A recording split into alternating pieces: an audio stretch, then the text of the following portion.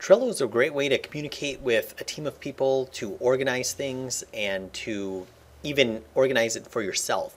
So let me kind of show you what this is all about. I'm just going to go ahead to Trello.com, and then I'm going to go ahead and log in. Obviously, if you're new, you would have to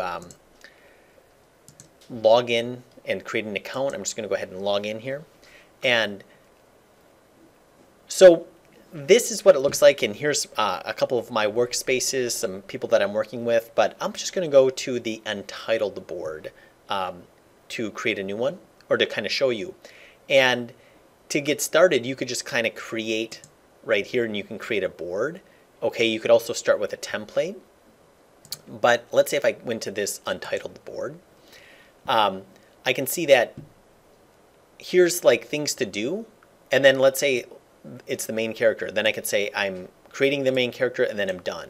Or if I wanted to be more specific, I could say, hey, I'm modeling the main character, then I'm texturing them, then I'm rigging them, and then an animation. And if I wanted to add more, I could just click on add another one. So I could say now rendering,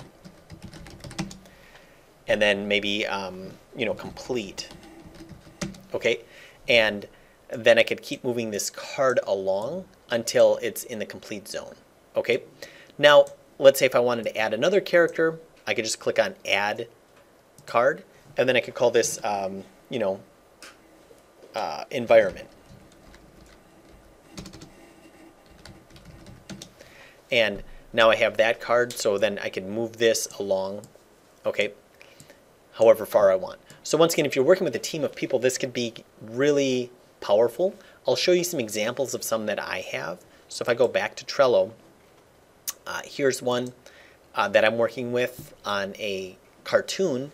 These are the assets still needed, the environments that are still needed, some of the effects that we're going to need to do.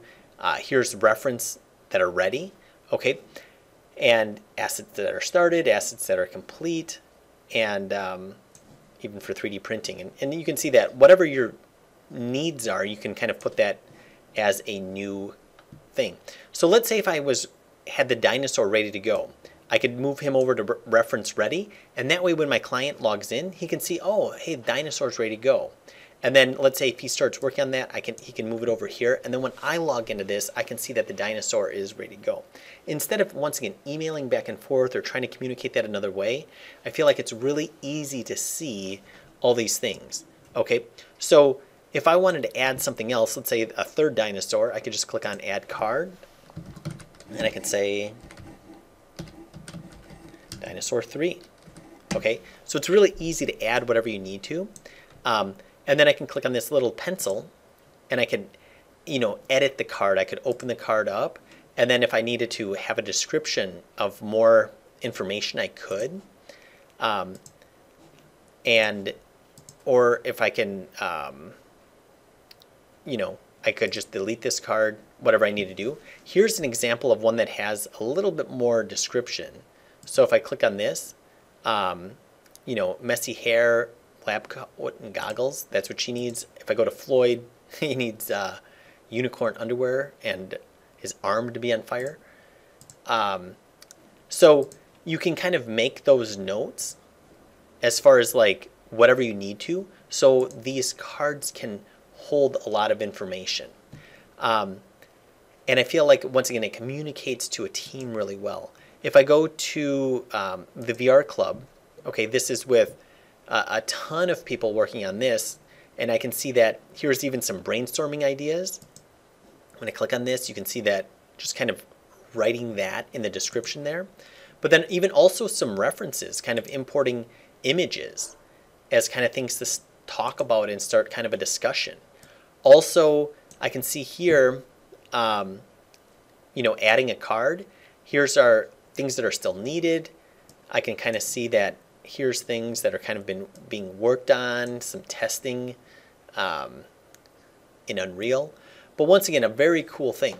Now, if you want to invite people, I can see 57 people are working on this board, but I could invite, and I could put their email in, or I could just create a link, and now I can copy that link or download this QR code, and then I could send that link or invite someone, and when they click on that link, now they're in connected to this Trello board. Okay, so it's really easy to connect people. And you can see kind of this custom background here. If I go to back to Trello, I can go to templates here. And when I'm creating a board for the first time, you can see I could choose different designs. Okay, different different things to just make the board look a little bit more exciting. And here's some different templates there. So once again, back to boards. So whatever you really want to use it for. And I can see that here's my workspace right now, and I could create looks like 7 more boards remaining. Okay, and I could just click on that and to start a new board, share that with whoever, and hopefully that helps to really speed up your workflow. Or I shouldn't say speed up your workflow, more organize your workflow, right? If you're working with a ton of people, I think Trello can be a very valuable resource.